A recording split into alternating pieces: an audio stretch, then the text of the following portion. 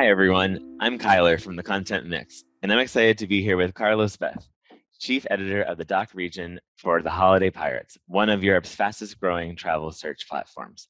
With headquarters in Berlin, Holiday Pirates has successfully launched services in 10 countries, including Germany, Austria, Switzerland, France, Italy, the Netherlands, Poland, Spain, the UK, and the United States.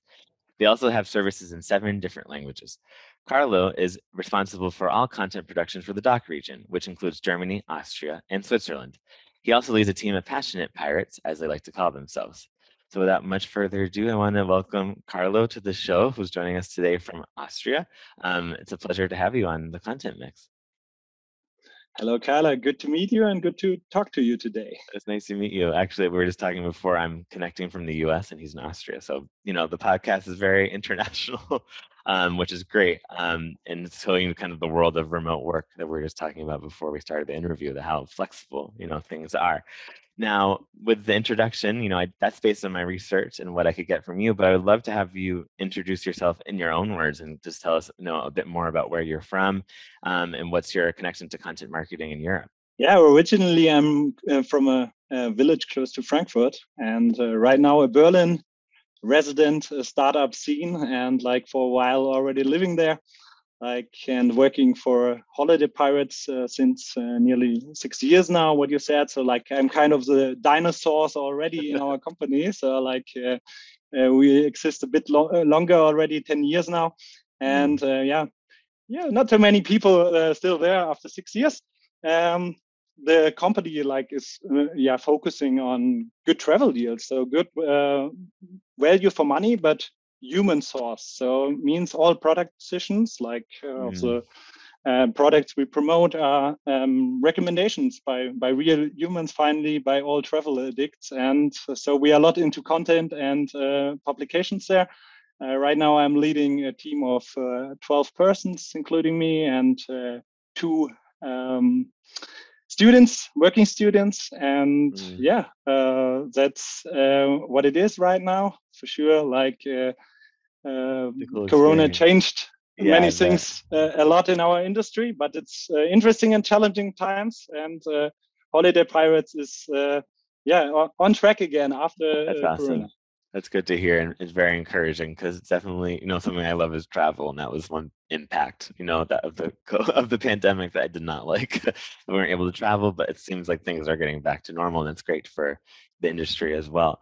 But I wanted to know too, was your background always in marketing? Were you interested in marketing, when you decided to go into the world of work? I'm coming from a completely different sector, honestly. So I studied law in Mainz and Valencia. So I was staying in Spain for a while, Valencia and Barcelona.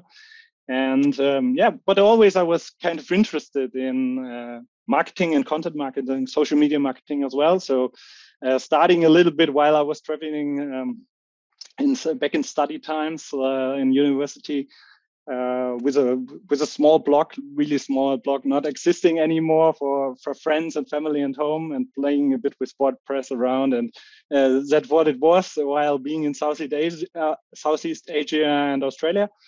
And so I was always into the topic, but doing something completely different before. And I would really answer, it was passion finally. So it was the combination of being so interested in the product, in travel, and then having this kind of skill set.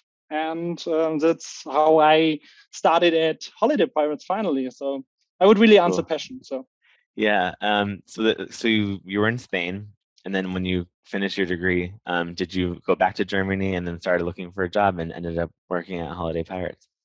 Correct. I was at the beginning, I was applying for a job at the Spanish market because I wanted to stay in Spain. So first of all, I applied for that, but they didn't really have a look for somebody who works in the Spanish market. So they offered me aren't you interested in starting as a editor, as a content marketing manager? Back then it was a blogger. So 6 years ago, we still called this blogger in our company. And that's how I started. And I really thought, okay, I need kind of a change after law studies, and I want to do something else, and that's how I started in Berlin. That's really cool to see how like they gave you the opportunity, to do something totally different, kind of follow your passion, and you're still there 6 years later. So you started off as a blogger, but what other roles did you have at Holiday Pirates? Have you had during your time there? I really started in content, so doing this product decisions Mm-hmm. and like travel recommendations, so writing mainly. Mm-hmm. Back then it was still kind of separated, so it was then just writing and normally not doing the social media posts. So just the product decision, and then afterwards publishing it on our blog. And afterwards, I got more and more responsibility. So Mm-hmm. I became a senior pretty quick, so having already some project leads, and then in a really short time frame, getting already my first responsibility in leading a team. So as a deputy chief editor, and then I became chief editor, having the full responsibility, and we changed a lot the structure over the years, and working now cross-functional, so having several departments included into my team, so which is content marketing obviously, and all disciplines, so means SEO, social media marketing, and we are really linked to the commercial part as well. Doing this together with another colleague, which is Brigitte Kraus. And we are kind of co-leading this together. That's awesome. And now it makes sense, because I was like, wow, you're at a place for 6 years, but it seems like, it's very dynamic, and you've had a lot of experiences to like try new things and, move around and work with different people. Now, I wanted to ask you too, because I feel like a question, and someone that I work, for a multilingual content agency, I always have to ask, like, do you manage all your content production in-house? Are you working with a team of freelancers, or how does that work in terms of production of the content?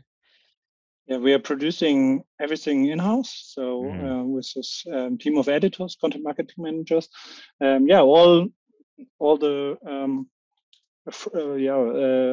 content from the blog post up to the pushes, so CRM and social media marketing. Yeah, we do all together with a great team of marketers. Yeah, that's awesome. Now, I need to ask too, because a lot of people, I think, from an outside perspective, right? You think of the DACH region, you think of Germany, Austria, and Switzerland. It's like, oh, they all speak German, right? Quote unquote. Because I know there's a lot of different varieties, and the cultures are very different amongst each other. So, how do you make your content resonate in the different geographies within the region? And what's so unique about working in this region? And it's a region that you're from. That's true. So it's pretty unique, and that's why you really need to, especially with a travel blog, you need to find a certain tone of voice, right? So people are still different, and they want that you, still accept this, and you speak in a certain way with them. So it's really basic things as well. Like Switzerland, they don't have a SZ, which is this strange German letter, which is for the double S as well, and just for people, when we get this feedback, it's really important that you take this into consideration in your posts. And certain words are just different in their language, and we have a pretty close connection to our users. So that's why we get a lot of feedback, and which is absolutely valuable, obviously. People really care about this if they are from a region, and we have the possibility to really interact with them and to talk to them and give them real recommendations finally. Yeah. And for sure, market is pretty different. So for example, the purchasing power and demand generally. For example, Switzerland is a market where you have higher basket values generally. So people spend more money for the vacation as well. They're more into luxury travel. And for sure, we try to analyze these different personas, target groups, and having a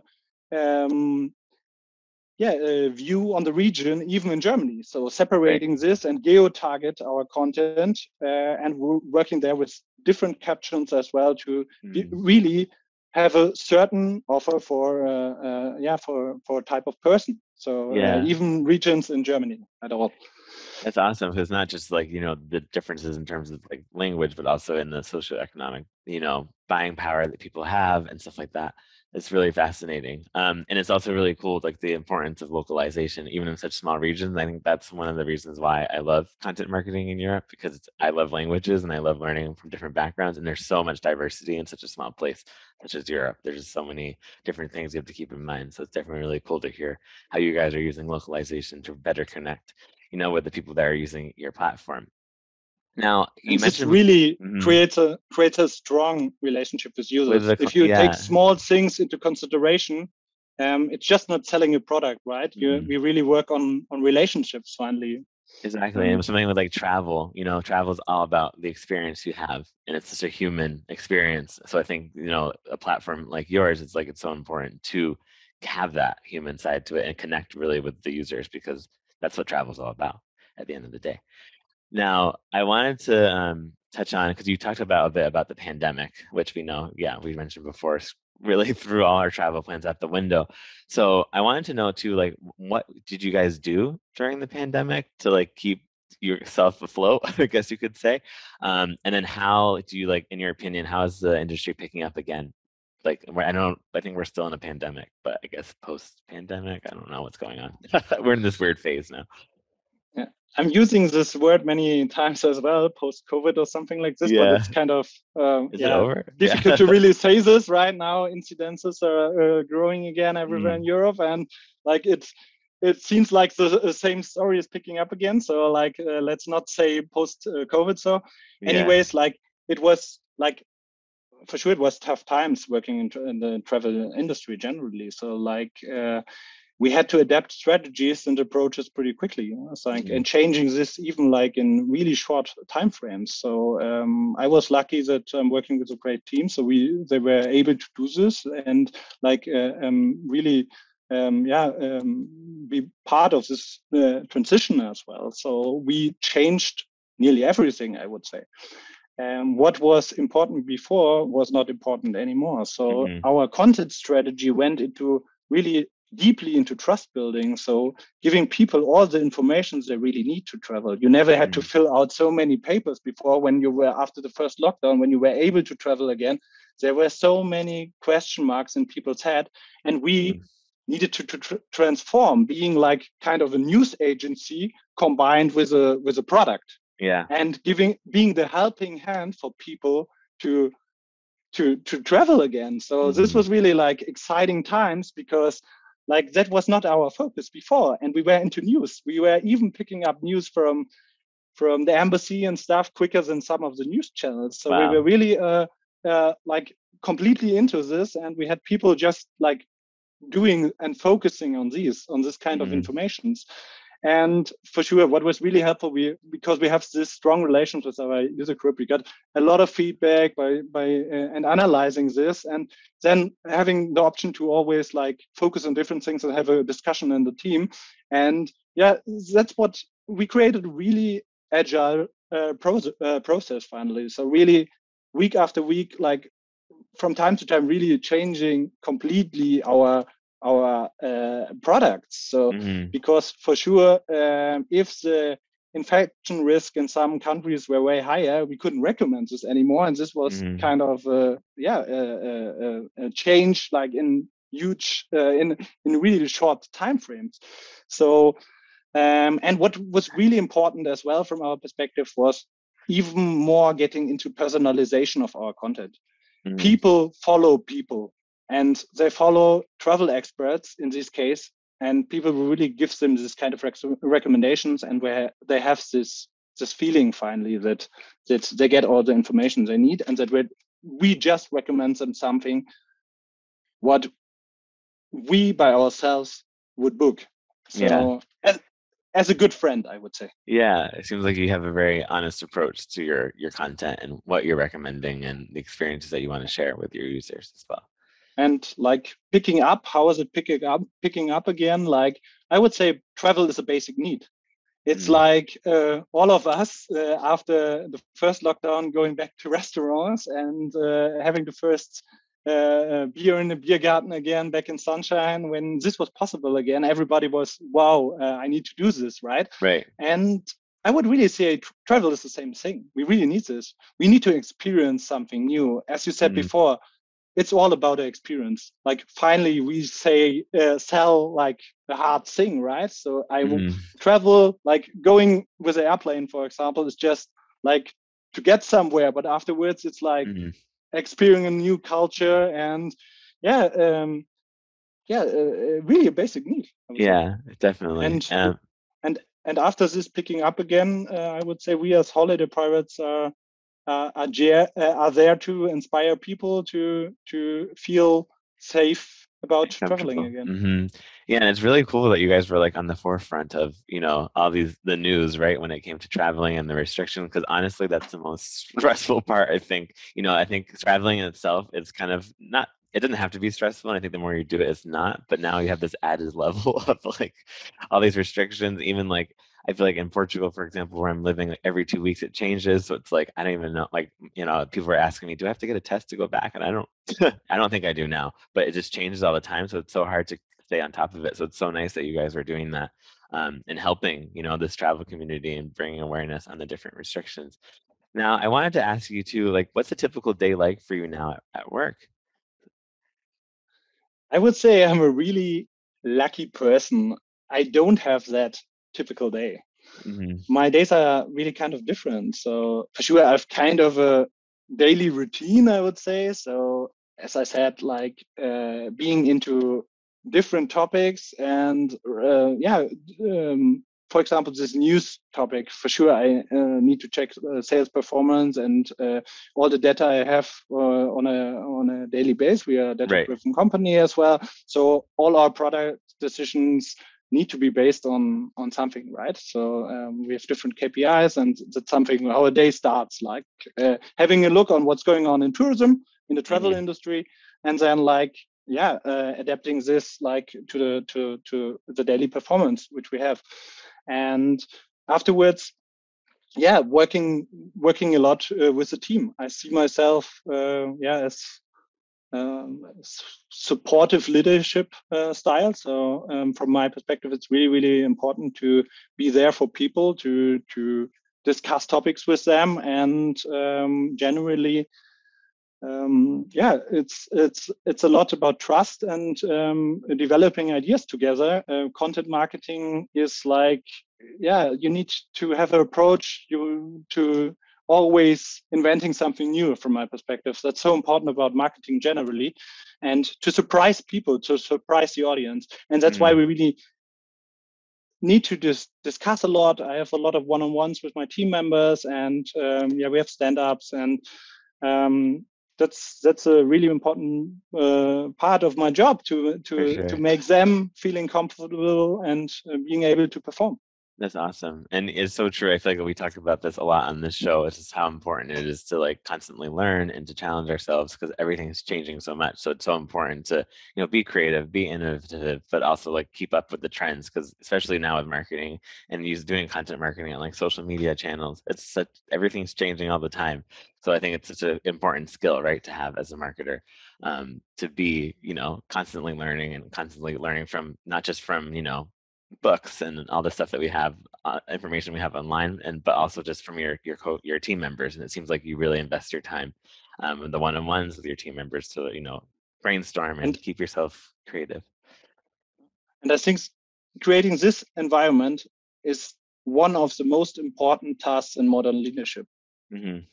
Because people, if you give them the space to perform and the trust and the responsibility, people absolutely going to do this, at least if you have the right people, and I definitely have the right people in my team. So that's the interpretation of leadership from my perspective. I just love that approach. You know, I think it's so important to give people the space and the ability to propose their ideas, and maybe they're not right, but still you're giving them the space to do so, and you can maybe take something from a proposal they have and make it work, and kind of bring all these different minds together. And as well, having an environment where it's possible to try things out, being out of the box, and doing mistakes as well. Really, really important. Getting out of your comfort zone. I think it's so important. Anyways, analyzing them afterwards and try to avoid them the next time. That's kind of Exactly. an important thing as well, right? And that's something that you see with travel, what you guys do. Like we go on trips and stuff, and yeah, we might do things wrong. You might have some negative experiences, but that's part of the journey is putting yourself out there and going into a new environment and kind of learning from that environment as well. So it's really cool how those So two true. things tie together. Now you have plenty of experience at Holiday Pirates, with content. So I want to know, do you have an example of a campaign or a piece of content that's really worked well for you? Yeah, something we just launched. So Mm-hmm. we recognized that the demand of this personalization was heavily increasing again or with Corona. After Corona Mm-hmm. again, I'm doing this all the time. Sorry about that. Like with Corona, let's say then, like as I said before, people follow people. Yeah, you want to have a person behind who gives you this kind of recommendation. That's why we launched Pirates on Tour now. Means people like are doing certain campaigns. Like lately, we did Mauritius, for example. They just opened their borders again, and two of my colleagues just went there with a new airline, and we promoted this like content on our blog, and afterwards like mainly on Instagram, and we shared the whole experience with our users, and this worked out pretty good. We did this in the past before. Anyways, like it picked really up, and we have many campaigns now with tourism boards as well to promote this in this new way. And it's we get really good feedback by our users, and giving them a special tip like while traveling, and feeling as well the product and showing face. And That's so cool. this is really important, I It's think. like And sounds like a dream job to be able to fly to these places and write about it and learn more about that and have those experiences. It sounds really, really cool. yeah, it is. It is like and the first of soon, like there will be some more like long distance where still is a lot of insecurity. Now the weather is getting worse in Central Europe, means people want to get out. And as I said before, we want to be the helping hand to get people back in the world. Many good news coming up, like countries opening again. And anyways, still a lot of question marks for everybody who wants to travel. And so we do the first step, and we do it before and showing people that it's possible That's again. awesome. Now I have to ask too, because we're talking about successful campaigns you've done and like what your approach at Holiday Pirates is to content. What do you think some companies get wrong when it comes to content marketing in the travel industry? I think it's not really black and white. So it's mainly about trying new things, right? So I wouldn't really point something out which is generally wrong. Anyways, anyway, I would say like stories went always more important, right? So 5 years ago, it was still like way more direct sales. Yeah, I could promote something somewhere, and the story was already important, but it was still a different thing. Right now, like I need even to combine the whole thing, right? It's not about one certain product. The whole thing must be around story, and that's something like what really changed. And having retention finally on your homepage in your app, like is really about having a purpose as well, and like solving this problem, but as well telling people what's behind finally and why you are doing this, and having kind of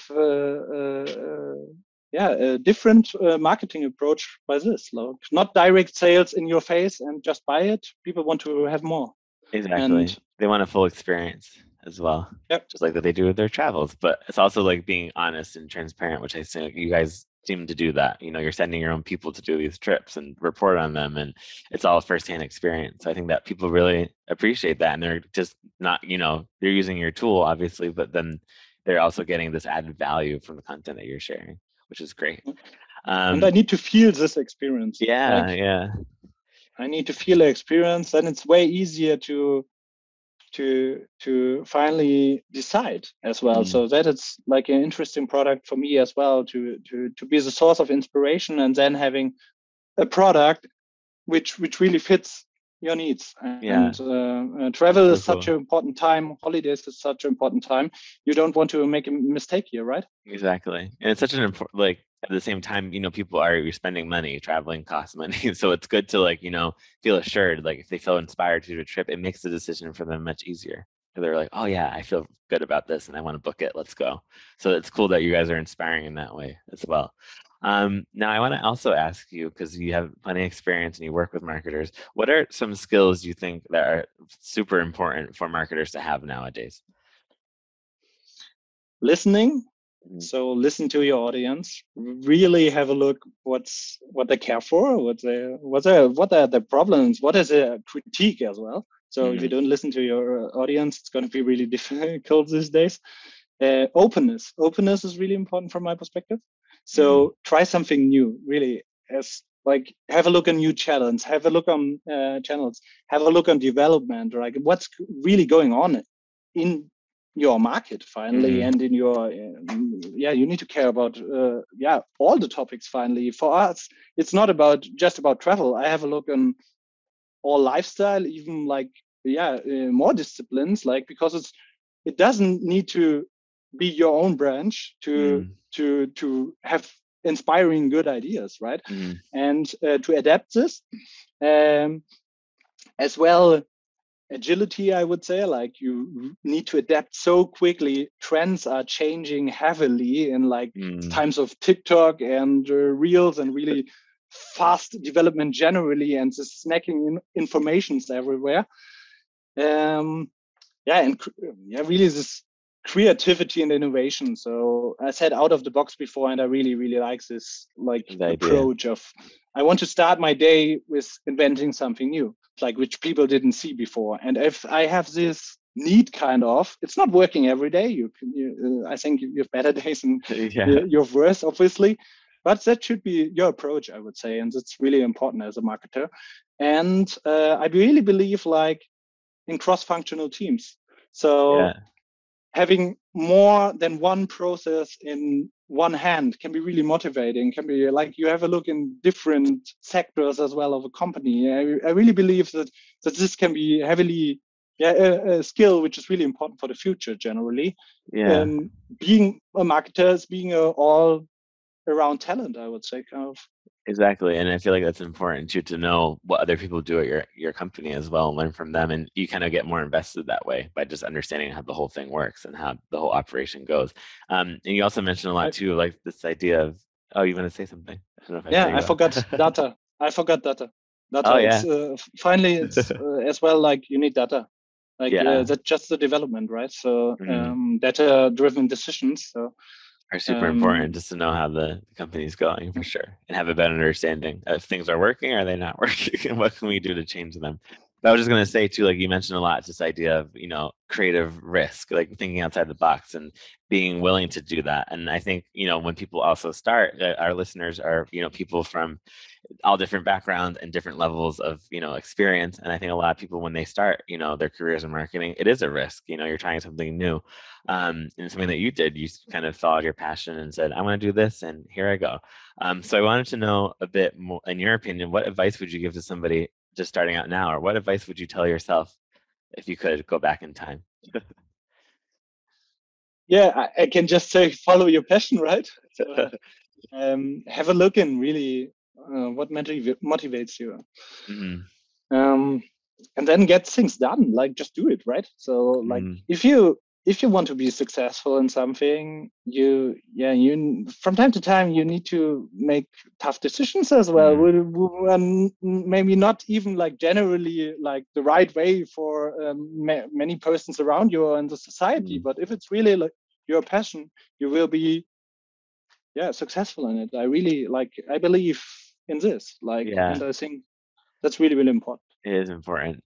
Now, I wanted to ask you too, because from the research that I've done, Holiday Pirates adopted a remote first policy last year, but now you've moved for your headquarters to a co-working space. So, how have you found the transition to a co-working space, and how are you finding the hybrid work model? We still have the flexibility in working like fully remote as well. Oh, So cool. like it's kind of the campfire, I would say now. Like getting together from time to time and having a place where you have the possibility in doing To do this. that. Like, and what is really cool about this hybrid model and working in a co-working space is like you get to know so many other people and other companies and different faces. You need to get used to it at the beginning, I would really say as well. So because it's kind of overwhelming after like many different lockdowns already in Germany. And what it's really interesting to meet people who are working in completely different sectors as well at the coffee machine and to have a quick chat with them. So it's really possible in a co-working space. I have to point out. So, and that's cool. If you like have the openness, which I said before, then you can make a lot of it. And having like the possibilities to create this moments where you see the colleagues again. Like that's really cool. It's Spontaneous really cool. ideas, and that's why I would say the campfire. Yeah, it is that concept of the campfire, and like I always liked working from home, and it's something that I've sworn not really to go back to the conventional office, but it's something that when I moved to Lisbon, that was a big part of it, was that the co-working environment there is super important. It's like really, a lot of people are going there to work, so I thought it would be really cool a cool way to meet other people, and the idea of the campfire too is something that we're doing in our own, like we're all not based in Madrid anymore, but we're still trying to go back there and go to a co-working and kind of have like quarterly times that we can go and meet each other. So it's really cool, and I think the flexibility really makes employees happier as well. Now I wanted to know too about you personally. I always ask people, like, do you have any like daily habits that you attribute to your success that you could share with us? A lot of people will say like to-do list, or I do yoga in the morning, and I'm always fascinated to hear like what people do. So what do you do on a daily basis that helps you? I can start with things I shouldn't do. That's my first liter of coffee. Definitely drinking too much of this. Anyways, like I kind of need to start my day with a lot of coffee, I would say. Afterwards, like my personal kind of meditation is like stand-up paddling on the Spree. Like for me, that's and at least if the weather is nice in Berlin, we have some good months as well, then I really try to do this really frequently. And that's a pretty good part of hybrid and remote working generally is that right in lunch break from time to time, if I don't have any meeting at this time, then for sure I have the option to make a small round on Spree on the river and have like a moment like Disconnect. which is kind of inspiring again, and which is a possibility to disconnect in between. And this is really, really, really important from my perspective as well, and really helps me. And like during pandemic as well, I'm structuring my day in way smaller pieces. Yeah. Before, like, I really try to have like 20, 30 minutes frame while I'm working, or even in my personal life to have like, okay, this is now I'm 30 minutes doing like language class bubble or something like this. So, and kind of structuring my day in a different way, I would say. That's awesome. It's important, especially when it was locked down. It was important to make sure we're like taking it piece by piece. But I do think another thing that you pointed out is just like being able to take a break, during the day, going out to do exercise or even just go for a walk or to, I don't know, disconnect for a bit. It's so important. And I think it's something that we always, a habit that we should incorporate, moving forward, is just that we have to make sure we give ourselves breaks because mental health is important. And motivate your team of doing that as well. Like from time to time in our team chat, like I'm just writing like, hey, it's in the winter, like during lockdowns or whatever, like it's so sunny right now, just get out, right? Yeah, like go outside. It's the best thing you can do right now. Have this rest and enjoy the sun for a couple of minutes, an hour or something, have your lunch break. So right now it's sunny. It will be not in one day and not the day after. So go for it. That's definitely important in Central Europe, as you said, too, to make sure you take advantage of the sun when it's there. You're in Lisbon right now, way better. I know, that's one of the sunniest cities in the world, in Europe at least, so I can't complain. Now, I wanted to ask you too, like, do you have a professional role model or a source of inspiration which motivates you? in this case, I go for the source of inspiration for sure. My source of inspiration definitely is travel. Really? So Mm. yeah, like in all matters, I would say, like getting something, getting to know something new, like Mm. be like have this openness for new culture, food, meeting the people. Like so many times, I came back from whatever journey which was impactful for me, seemed something completely different, and I think after that I had like most interesting ideas and Mm. most interesting changes in mindset, like. Yeah. It's so And true. And meeting other people and having them, tell their stories to you and you learn from them. I think that's like one reason why I love to travel. One reason why I love to learn languages. It's because of that like bridge you make with other people from different parts of the world. And I think it's really something that's beautiful. And I wanted to ask you too, this before the pandemic, how often did you travel? Because I feel like a lot of people who work in it, we want to know like people in the travel industry, do they travel all the time? Or like, just want to know a bit more about that. Uh, can I really say this in times of sustainability and climate change? I would say I had some crazy times, so I bet. which I wouldn't do anymore. Like I had like as well, especially we had some outstanding travel offers, obviously. So I did crazy things like having a few days in Japan, Tokyo, but just like for a couple of days, right? Because the offer was just that nice and we had this flexibility already in the company. So it was Mm. just like kind of an addiction, I would say. So, As I said, passion before. Right now, I changed this behavior. I saw a lot, I would say, in the last couple of years. So I think I visited way more than 50 countries already, wow. and saw a lot and many countries more than one time. And I think I got way more into slow travel. So Yeah. I really like to enjoy things a bit Take more, your time. detailed, taking my time, like, and then Mm. having the full experience. That's like really cool. And I love Europe as well. I don't have to go that far. Mm. Um, A lot to see. anyways, I'm planning to go to Thailand soon to do Awesome. some remote work as well. So That's great. Why not? And it's good that I do yeah, think one thing the pandemic did teach us was like we had the opportunity to slow down, but also like what you said with like climate change and all these things, like we kind of took it's time to reflect. And I think a lot of people will change their mindsets when it comes to travel. I did want to ask you too, though, do you have like a go-to place to visit? What's your favorite place to travel to? It's a hard question for someone that's been to 50 countries, but to ask. uh, I would say like what was really impactful for me. Then again, like I would definitely say Vietnam. I Mm. stayed longer in Vietnam. I worked for a political foundation there. I did an Mm. internship there, like for a project while studying rule of law, and like I had so many great impressions there. I met so many interesting people, and like I love Southeast Asia generally. It's so interesting. Countries are so different, and Vietnam was great food, great people, and just so different to live there several months. It was Mm. I lived in Hanoi. It was just a great opportunity. So I would Awesome. always go there again. It's just amazing. So Yeah, haven't really been, cool so place. I'm gonna add it to my list. It was already on my list, so many places are on my list. That's I just cool. ask too, like, do you have any like apps or tools, platforms, or books that you would recommend for people interested in marketing?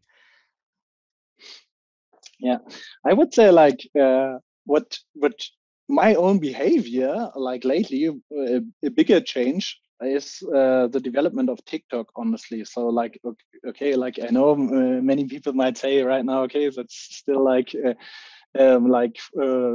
crazy things, dance or whatever. But I really think during pandemic it changed a lot. So you Mm. get a lot of valuable information, like even for marketers. Like if you follow some of the influencers there, like they are into interesting topics, and you get this information snack wise, even like being in the metro or something. Like it's kind of interesting that there are new tools or things like this, so I can recommend this. The Mm. algorithm is really good from my perspective as well. So you get valuable information there as well, so it's cool. And I would really say what is recommendable generally, like is all marketing podcasts. I'm listening a lot to podcasts, like browsing around, just having a look. Many German ones as well. Anyways, like I think that's something you can do a part as well, and that makes makes it kind of productive as well from my perspective. Awesome. And now you're going to be on a podcast you can listen to yourself. That's pretty funny. How tables turn, right? True. So that's why I'm here. That's why I like podcasts. That's awesome. Well, thank you again for coming. And we've come to the end of our interview. Unfortunately, I feel like we could dive into many more topics. It was very interesting and fascinating to learn more about what you do and your experience and your love for travel, which is something that we both have in common. But do you have any final takeaways or a piece of parting advice you'd like to give our audience? I would say, seeing these interesting times, like, and I'm talking about the pandemic as well. So it was challenging somehow, but I always pointed out as well, it's interesting times because there's so much change going on, and take something out of it as well for your business, like, and really try to make this for you, for your team, for your company in a sustainable way, right? Really challenge things.